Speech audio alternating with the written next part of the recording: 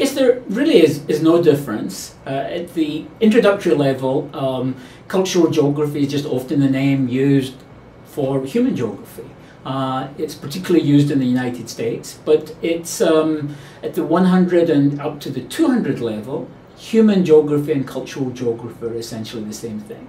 At the 400 level and above, cultural geography is the new cultural geography at least, is a bit more distinctive in terms of cultural issues of identity. But at the 100 level and 200 level courses throughout North America, this book will cover cultural geography courses, because cultural geography courses are essentially human geography courses. It covers cultural geography in a more up-to-date, comprehensive way in relation to new cultural geography issues of flexible identities and globalization.